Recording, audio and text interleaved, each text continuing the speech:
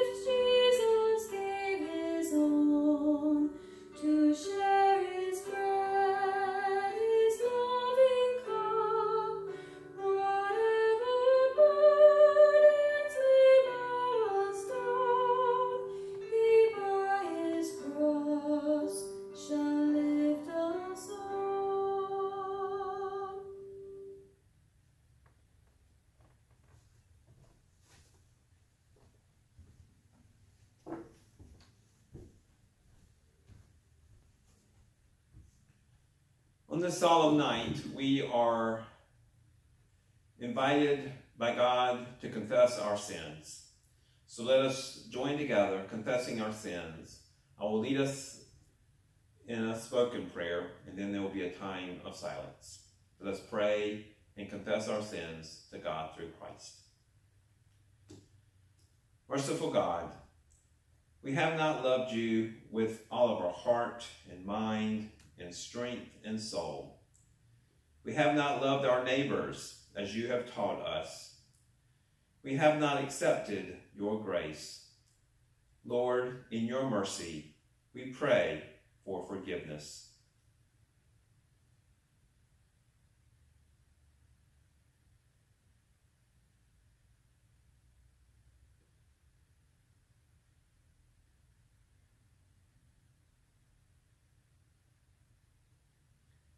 Amen. We continue in worship, turning to the scriptures. We turn now to the Gospel of John, chapter 13, verses 1 through 17. As Jesus faced the torture and disobedience against him, and people close to him abandoning him, he knew all that was going to happen.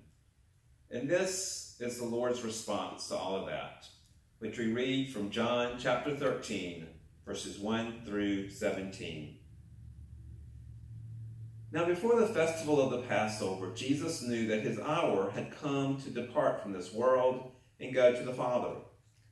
Having loved his own who were in the world, he loved them to the end. The devil had already put into the heart of Judas, son of Simon Iscariot, to betray him.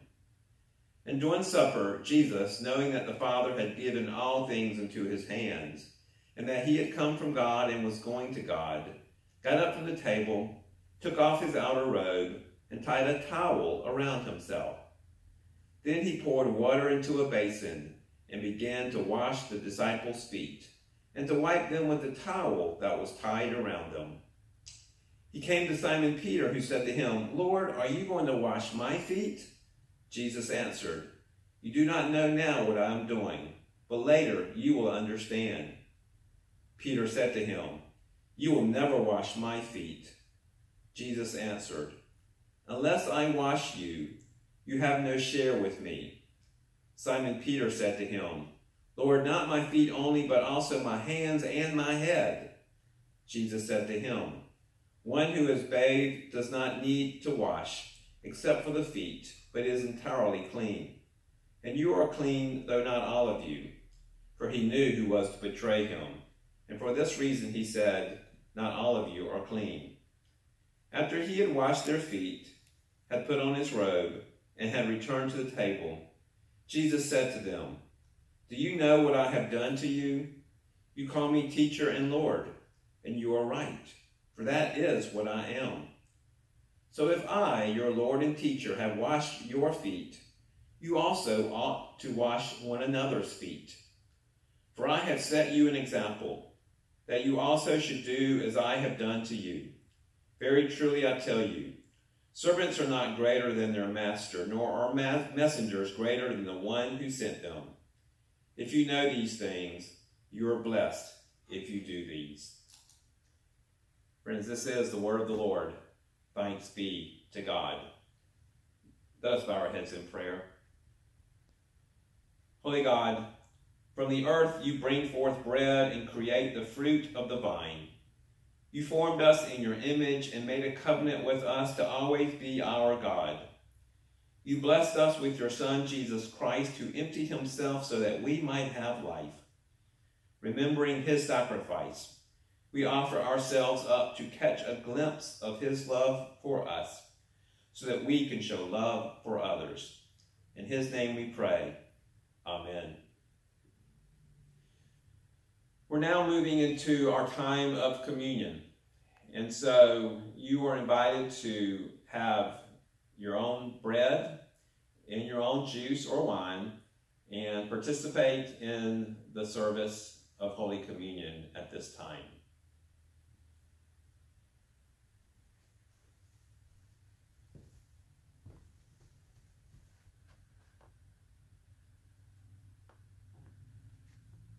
On that night when he was betrayed, Jesus gathered with his disciples, knowing full well that one of them was going to betray him.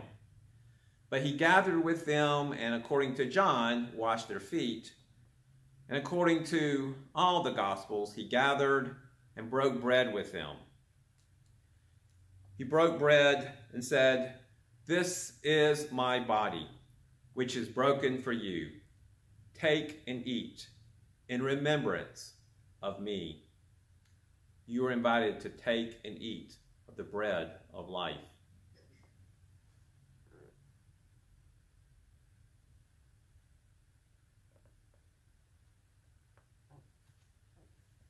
And at the conclusion that night, Jesus shared a cup. He said, "This cup is a sign of a new promise, a new covenant that I'm making. So that as often as we eat of the bread and drink from the cup, we proclaim our Lord's life, death, and resurrection until he comes to be with us once again." Friends, you are invited to take from the cup of salvation.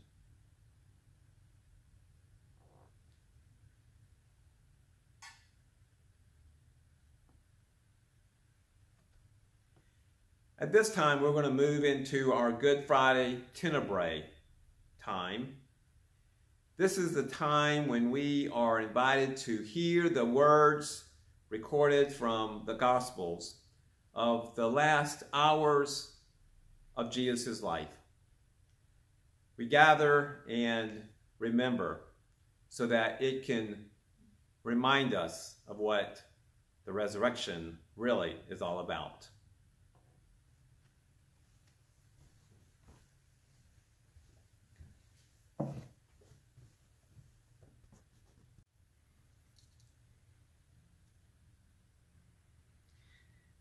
It was 2 days before the Passover, and the feast of the unleavened bread.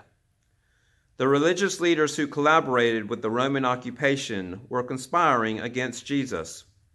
They had gathered in the palace of Caiaphas, the high priest. This man had received the high priesthood at the hand of Valerius Gratus, the former Roman governor, and now retained the office under Pontius Pilate. They were all planning to arrest and destroy Jesus quietly so as to avoid a popular revolt among the Jews. At this time, Jesus was lodging at Bethany in the house of Simon the leper. While he was there, a woman approached and anointed him from an alabaster jar of pure nard. When his disciples saw the act, they were outraged. "Why this waste?" they demanded. "Such costly ointment might have been sold for a large sum and given to the poor." Jesus responded, "Why do you bother this woman? The poor are always with you. Indeed, I tell you that wherever the gospel is preached throughout the world, what she has done will be told in her memory." Then one of the 12, named Judas, son of Simon the Iscariot, went to the chief priests and asked, "What will you give me if I deliver Jesus to you for the governor?" When they heard the offer, they were glad and promised Judas 30 pieces of silver. From that hour, he sought an opportunity to betray Jesus. At the beginning of the feast, when the Passover lamb was sacrificed, the disciples of Jesus approached him and asked, "Where do you wish us to prepare the Paschal meal?" Jesus took 2 of his disciples and instructed them, "Go into the city, and you will see there a man carrying a water jar. He will show you a suitable place." The 2 did as Jesus commanded. They entered the city, where they found the man with the water jar, who brought them to a large upper room. When evening had come, Jesus arrived with the 12. While they were eating, he said, "I tell you truly that one of you is going to betray me." The disciples were stunned with grief and began to protest one after the other.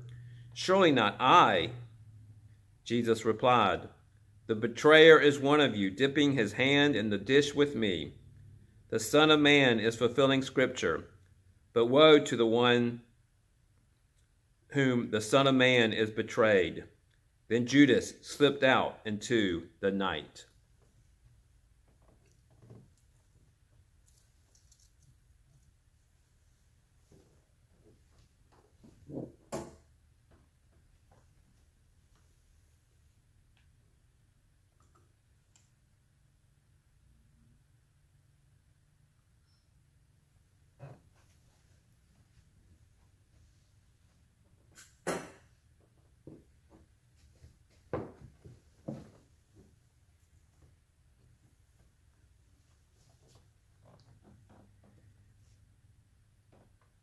As they were eating, Jesus took bread.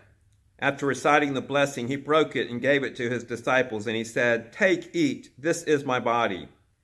Then taking the cup with the traditional blessing, he gave it to his disciples, and he said, "This is my blood of the covenant, which is being shed for many. I tell you in truth that I shall not drink again from the fruit of the vine until the day that I drink it fresh in the kingdom of God." Then, having sung a hymn, they left the city for the Mount of Olives. As they walked, Jesus said to his disciples, "You will all desert me this very night. So it is written in the prophet Zechariah, 'Strike the shepherd, and the sheep will be scattered.'" Then Peter protested, "Though all desert, I will remain by you." Jesus replied, "I tell you truly that in this very night, before the cock crows twice, you shall deny me 3 times.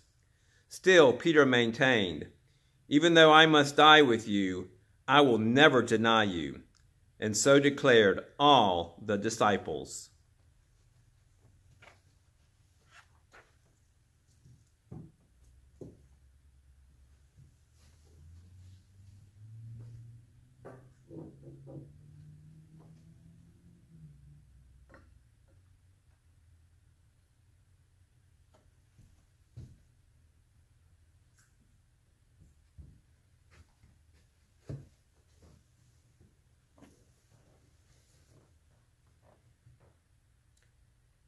Jesus halted at an olive grove called Gethsemane. Then going apart with Peter, James, and John, he left them on watch and continued a little farther alone. There he fell on his face in anguished prayer. Soon he returned to the three on watch and found them sleeping. Rousing them, he asked Peter, "Could you not watch with me for just 1 hour? Watch and pray that you are not put to the test, for the spirit is willing, but the flesh is weak." Again, Jesus went apart in troubled prayer, and again he returned to find the disciples sleeping, for their eyes were heavy. The third time Jesus withdrew to pray, and a third time he found the disciples sleeping. Then Jesus said, "Sleep on and finish your rest. Now is the time for the Son of Man to be delivered into the hands of sinners. Here comes my betrayer."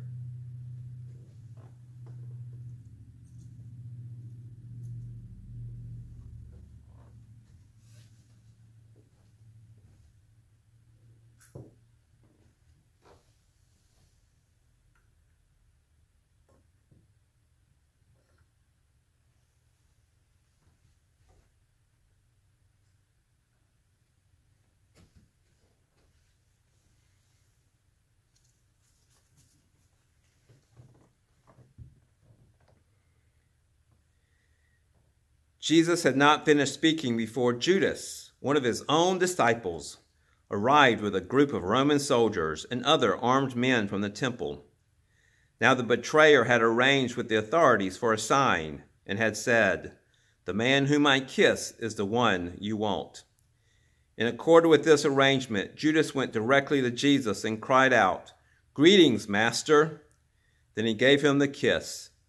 Jesus responded, "Judas, would you betray the Son of Man with a kiss?" Immediately the soldiers laid hands on Jesus and held him fast. Then one of the disciples with Jesus drew his sword and cut off an ear from the slave of the high priest. But Jesus said to him, "Sheathe your sword. All who take up the sword will perish by the sword. Do you not know that I can call upon my Father, and he will respond at once with more than 12 legions of angels?" Then turning to the mob, Jesus continued, "Have you come for me as against a rebel bandit with swords and clubs? Why did you not seize me in the temple, where I sat teaching by day? Were you so afraid of the Jewish people that you must come for me by night? Nevertheless, your actions were fulfilling the words of the prophets." Then all of the disciples forsook him and fled.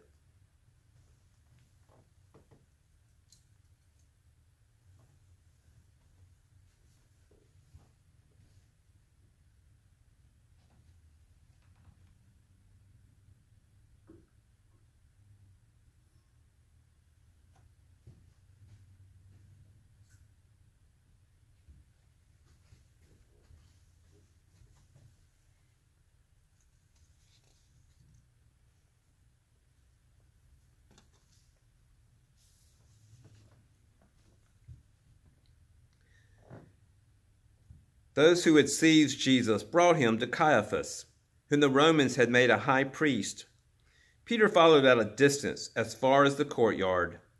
There he sat with the attendants and warmed himself by the fire. The high priest had gathered his whole council, and they began to arrange the case against Jesus, which they would present to Pontius Pilate, the governor. The charge was that Jesus claimed to be king of the Jews, and they brought in many false witnesses, but to no avail. Finally, 2 came forward and testified. "We heard this man say, 'I will tear down this temple made with hands, and within 3 days build another not made with hands.'" The testimony was evidence that Jesus claimed an authority over temple affairs which traditionally belonged only to the rulers of Israel. And in those days, Israel was ruled from Rome. Yet even these witnesses were unable to agree on their testimony. Finally, Caiaphas stood up and examined Jesus directly. "Have you no answer to these charges?" demanded the high priest. Jesus remained silent and answered nothing. Then the high priest put the question of kingship in terms of the royal titles, anointed and Son of God. Are you the anointed one, the Son of the Blessed? He probed. Jesus answered, I am, and you shall see the Son of Man seated on the right hand of power and coming in the clouds of heaven. The high priest turned and said, What need have we of witnesses? He has condemned himself. They all concurred that Jesus was indeed worthy of death. Then those holding Jesus began to spit on him. They covered his face and were sticking him as they taunted him and said, O anointed one, prophesy who it is who is striking you.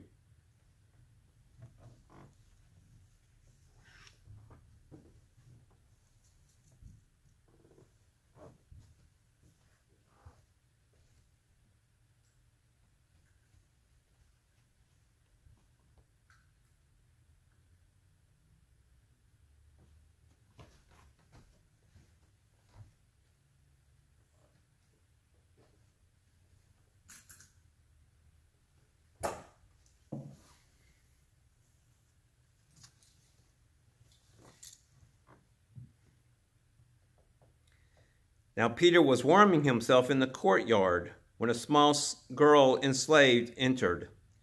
She confronted Peter and said, You also were with this Jesus of Nazareth.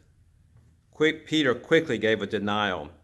I do not know what you are talking about, he replied, and went outside into the gateway. Meanwhile, the cock crowed. The girl followed Peter out and said to the bystanders, This man is one of them.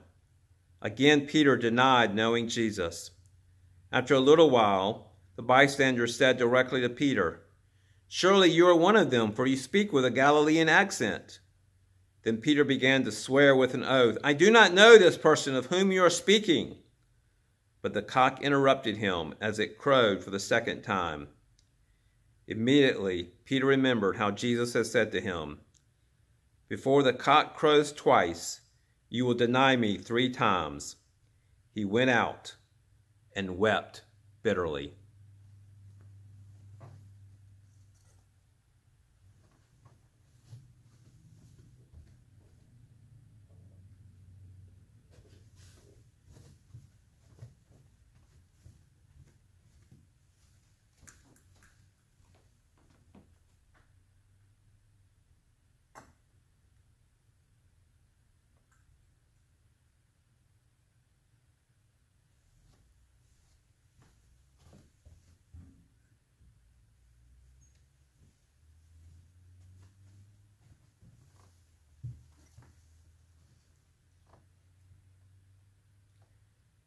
When morning arrived, all the chief priests, along with the other Roman collaborators, bound Jesus and delivered him over to Pontius Pilate, the imperial Roman governor. Then Judas saw what was happening. He knew that Jesus was doomed, and he repented. He returned the 30 pieces of silver to the chief priests and confessed, I have sinned in betraying innocent blood. What is that to us? They responded. That is your affair. Judas threw down the 30 pieces of silver in the temple. Then he went out and hanged himself. Picking up the silver pieces, the chief priest said, It is unlawful to put this silver in the treasury, for it is blood money. Whereupon they used the money to buy the potter's field for the burial of strangers. Therefore, the field is known to this day as the field of blood.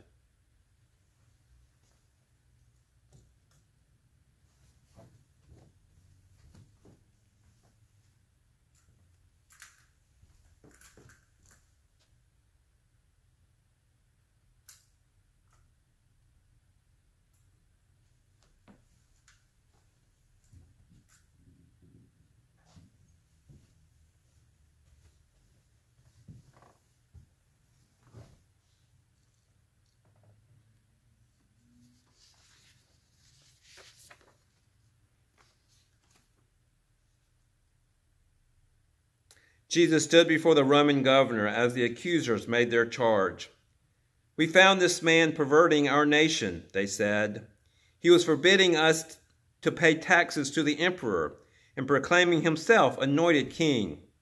The governor asked, "Are you the King of the Jews?" Jesus answered.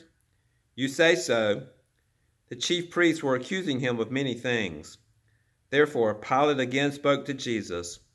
"Have you no answer to give?" he asked. "Look at how many accusations they are making." Jesus astonished Pilate by remaining silent.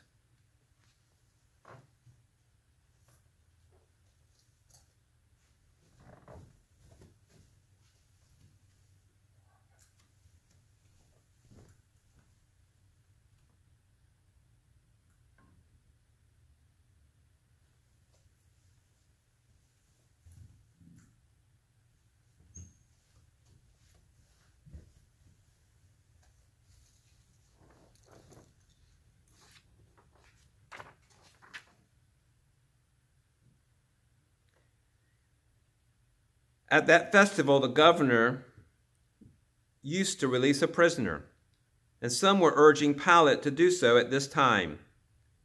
Now there was a notable rebel in prison with those who had committed murder during the insurrection. His name was Jesus Barabbas. Therefore the chief priests arranged a demonstration to demand Barabbas. Pilate asked them, "Whom do you want me to release to you, Jesus Barabbas or Jesus the Anointed One?" The demonstrators shouted, "Barabbas!" Pilate responded, What then should I do with Jesus the Anointed One?" And the crowd shouted, "Crucify him!" Pilate continued, "Are you certain of his guilt?" And the crowd took up the chant, "Crucify him! Crucify him! Crucify him!" Pilate spoke again, "Shall I crucify your king?" "We have no king but Caesar," cried the demonstrators. Then Pilate agreed to release Jesus Barabbas, but Jesus the Anointed One he handed over to his soldiers for scourging and crucifixion.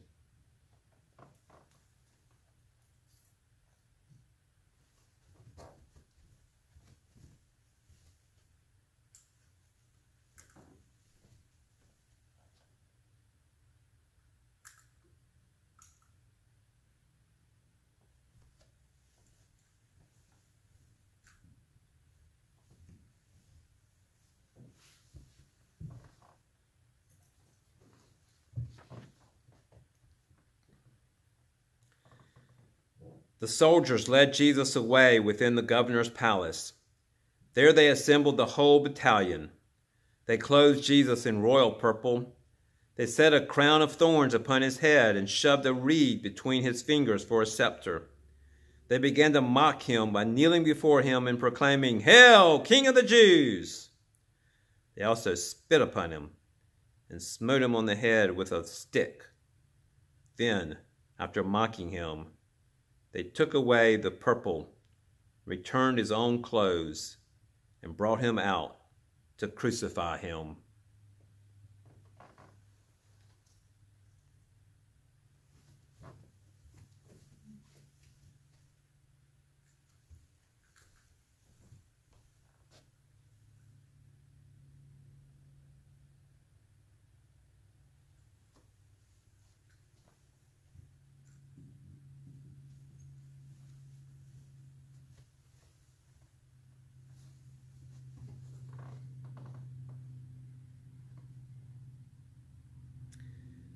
On the road, they met an African named Simon coming in from the countryside. They compelled him to carry the cross. They brought Jesus to a place called Golgotha, which means skull, and there they crucified him. They offered him wine mingled with myrrh, but he refused it. His garments they divided among themselves, casting lots for them. And over his head they inscribed the charge against him, the King of the Jews. Also there were two insurrectionists crucified with him, one to his right and one to his left. Those who passed by were shaking their heads in derision and saying, "So you would destroy this temple and rebuild it in 3 days? Save yourself. Come down from the cross." Likewise, the priestly collaborators mocked him, and they said to one another, "He saved others, himself he cannot save. Let the anointed one, the King of Israel, come down from the cross, that he may see and believe. Even the two that were crucified with him reviled him.